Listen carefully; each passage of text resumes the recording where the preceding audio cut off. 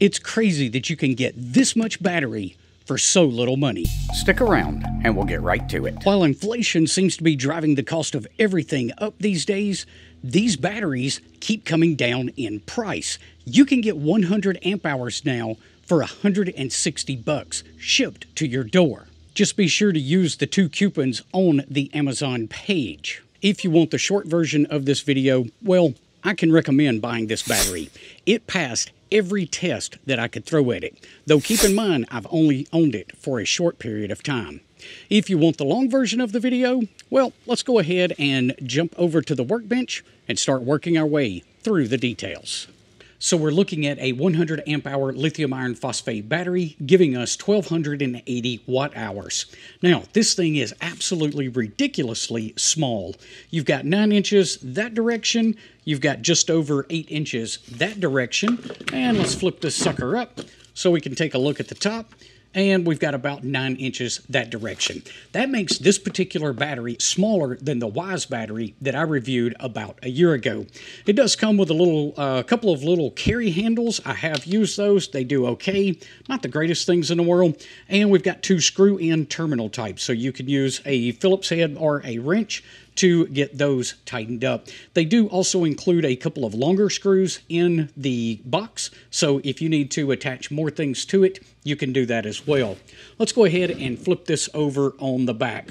Now, we do get a 5-year warranty with this battery, and it has all of the standard protections built into it that you would expect. So overcharge, over discharge, short circuit, high temp, and low temp. And it also supports up to 4 series and 4 parallel connections. Now we've got some additional information on the back. Cutoff voltage is going to be 10 volts, max charge voltage 14.4, max series voltage 48 volts.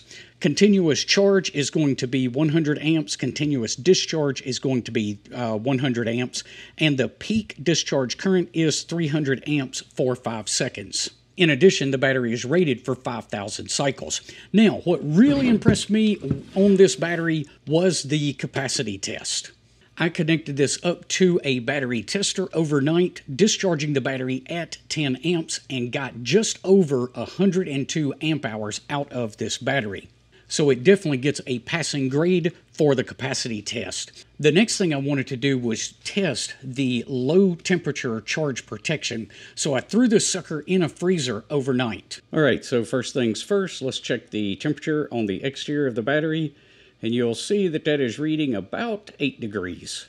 So as I connect the charging end, this light will go red if it's charging the battery and will stay green if it's not. Let's go ahead and plug that up. And you'll see that it is not charging the battery because that light didn't turn red. So the low temp charge protection is definitely working. That gets another passing grade in my book. I have heard some of the earlier reviews on this battery that couldn't get the low temp protection to work when they froze it overnight. I do think they have made a couple of upgrades to this battery in just the last month or so. And the battery that I received definitely protects the battery against being charged when it's too cold.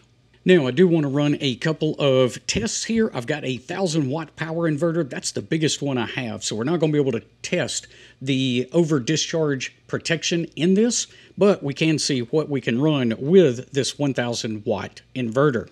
And you'll see with the heat gun turned on, we're drawing right around 20 amps. Let's go ahead and crank up the heat on that, and we got it up to, it looks like between 38 and 40 amps.